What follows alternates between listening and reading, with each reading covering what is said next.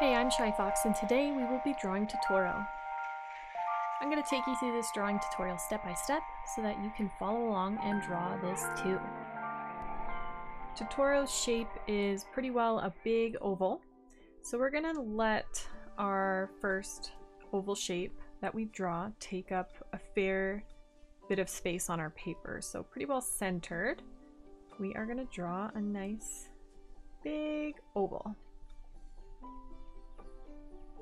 And lightly go around a few times, as it's much easier to just lightly find an oval shape that way.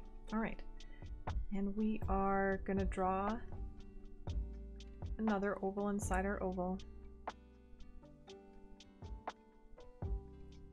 just kind of at the top third or so of our drawing.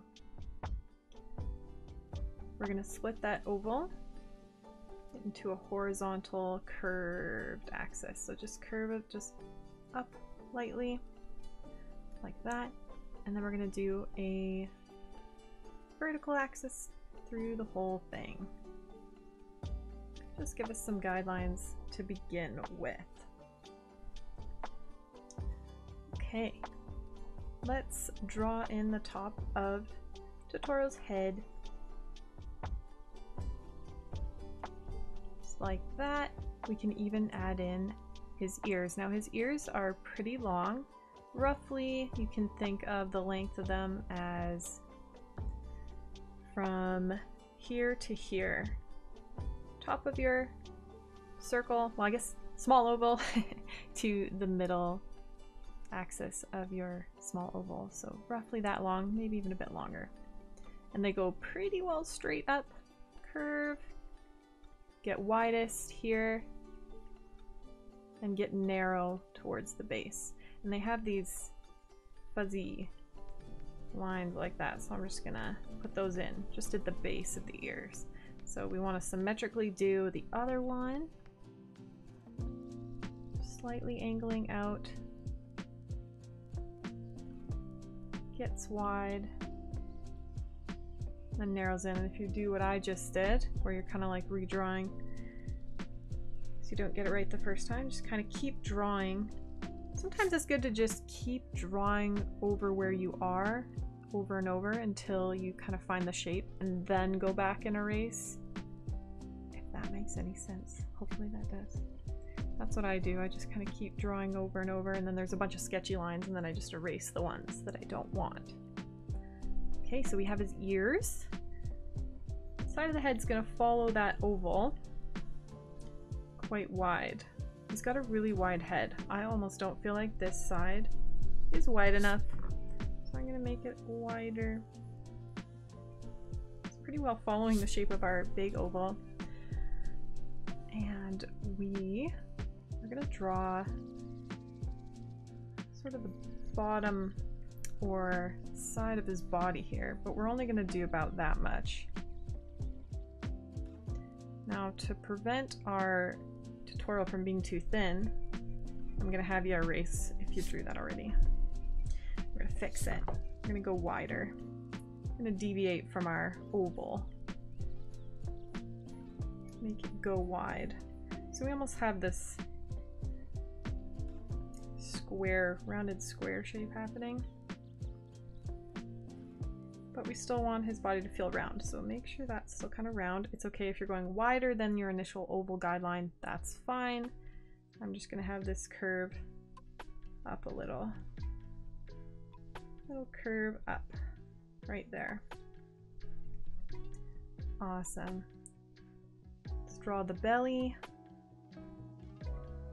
It's gonna go up almost as high as that initial, or I guess the small oval inside.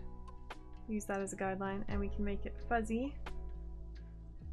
This Totoro's kind of fluffy. Give it some fluff. Maybe go in and erase the sketched curve and leave the fuzz line.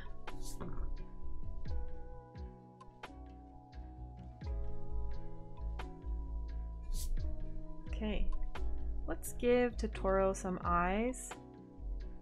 Now Totoro's eyes are very far apart and they're small. It's kind of his look. So to add those in directly beneath the ear, we're gonna add an eye. And that is also in line with our axis that we put in there. So big circle, honestly small circle, but the bigger outline and then the small one inside, and we're gonna do a little highlight inside. So you can color in the pupil, leave a dot as a highlight. So same position, come down, add your eyeball. Try and make it the same size as the other. So before you commit to that being there and drawing the pupil, does it look like it's the same size? Sure it does. And do the other pupil and highlight. Awesome. We're gonna do a line on the bridge of the nose. It's like a little fuzzy line, and this is centered to the eyes. So pretty well on that axis, little fuzzy kind of curved line like that. And the nose is gonna go just below it, and Totoro has like a really wide nose, so a really wide triangle like that. And then the mouth position's a little funny. Before we put the mouth in though, let's erase our guidelines. We don't need them anymore.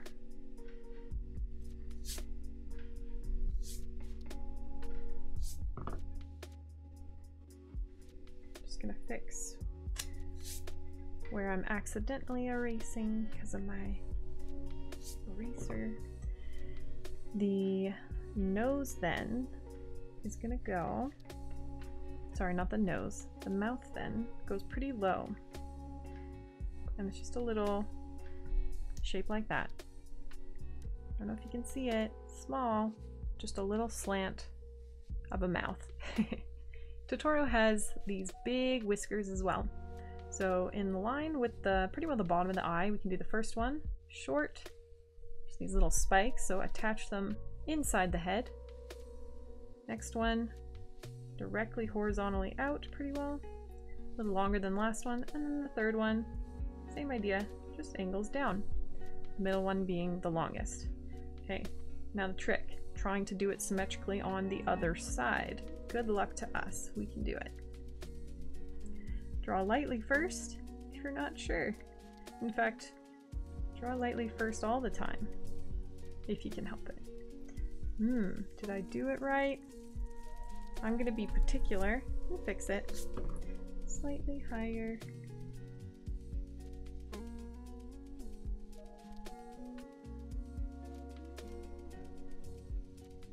All right, did you get those in? Let's do the arms.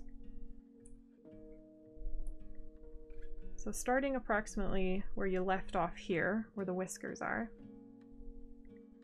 And if you're overlapping with your whiskers a bit, that's okay. We're gonna go out from the body, not too far. I was going too far there. Oops, too far. Just slightly and around, and you can connect down here.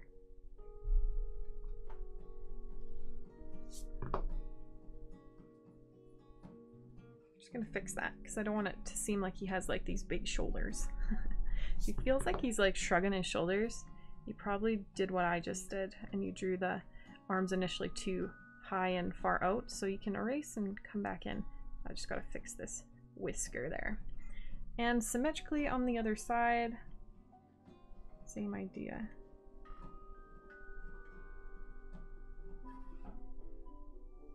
And check that they're sort of ending at the same height. You can use your pencil to kind of align, see if, like a ruler, see if they are aligned symmetrically. And add in his little claws. He's got 3, 1, 2, 3. They kind of curve. 1, 2, 3. Geez, Totoro's kind of scary. Is he not kind of scary? A little bit. In an adorable way, right? Okay. Let's add the detailing of his, I guess, tummy. He's got these, how would you describe that? It's a triangle boomerang. It's like a boomerang. was thinking, what's the word? Anyone here from Australia? Okay. 1, 2, 3 across the top, and then there's another layer of them. They're kind of slightly smaller. Another layup. There's another layer of them, slightly smaller. And there's 4. So they go in between the ones above. Great. We're getting closer to done. We got a few more things to do. We need an oval right about here. And symmetrically on the other side. Now these ovals are angled this way and this way. Long side, this way and this way. Make them about the same size. I'm attempting to do that myself. Erase the inside of the circle.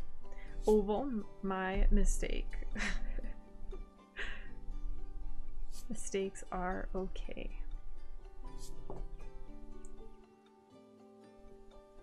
Alright. There. Success. And we're gonna do a little foot. So these are like his, I guess they're like his legs, those two. And then these are his feet. So that lower half, do a rounded shape there. And even a little pad of the foot, elongated oval shape on the lower half of your circle shapes in there. And then long scary claws once again. Totoro, why don't you cut your nails? Just wondering. They're a little scary. Although some people, for fashion purposes, have quite long nails. Guess it depends on if that's your thing. Alright. We're gonna have Totoro sitting on a stick, I guess. A log, I suppose. So coming out this way, that way. And we're gonna just kind of have it curve. We're not gonna detail that much. We're gonna leave that. And we're gonna add a little tail. Now I don't know if you kind of caught what I did. You can kind of round it in first, and then it has this kind of wavy feel to it, just slightly. Okay, I'm gonna clean up any final guideline lines that I didn't already remove. Go ahead and do that as well. And fix any lines that need fixing at this point. This is the stage at which we look at it as a whole and we say, does anything look awkward?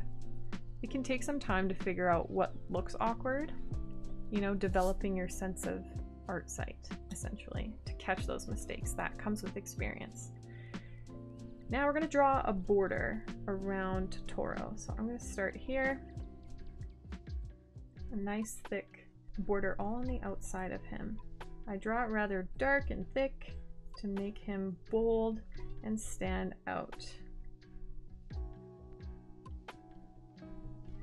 If you're going to color this in with any sort of coloring materials, you may want to outline it with a felt pen first. Of course, all your, options at this point, it's up to you what you want to do. If you want to do a felt pen, then you may want to skip this step. And then, line it with the felt pen, go back and erase the markings underneath once you get that felt pen in and dried. I am going around the whiskers as well. It's kind of like an effect you would get if you were thinking of like a sticker. Stickers have like outlines, usually. Even if it's just the white part of a sticker. And I am gonna go over the stick area, log, whatever that is.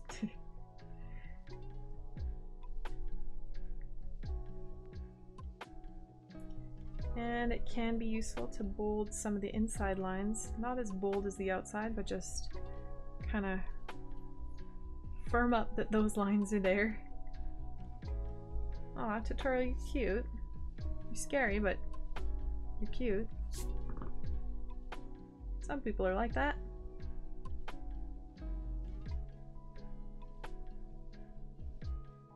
tail. Awesome. All right. We are finished our Totoro. Good job, you guys. Awesome work. You can use hashtag draw with Shyfoxx, that's 2 X's, on Instagram if you want to share your art with me in the community, and you can also tag me on there.